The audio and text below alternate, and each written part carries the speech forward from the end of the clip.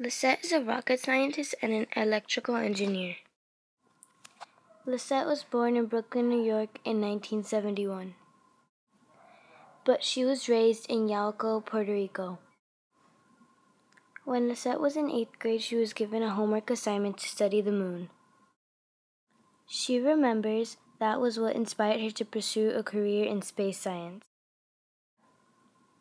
After she graduated from high school, she applied at the University of Puerto Rico. During her 3rd year as an electrical engineering student, she was accepted into the NASA Corporation Education Program.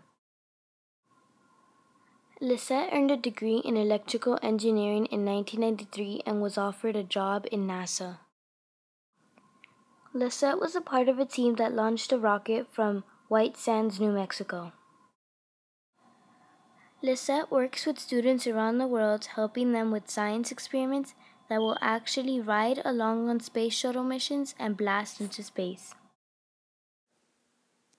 Lissette is the lead electrical engineer for the Space Experiment Module program. At Kennedy Space Center, Lissette was responsible for testing of the ground and flight hardware. Lissette continues to work at Wallop's Flight Facility located in Virginia.